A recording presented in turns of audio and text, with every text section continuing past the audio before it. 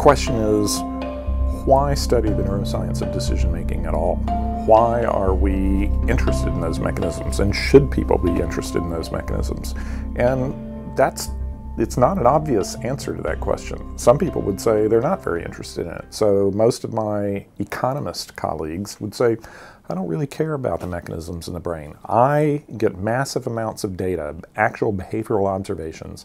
I use that to make some sort of model, and I can detect these regularities in choices, and as long as I can predict those people's future choices, I don't really care how the brain does it.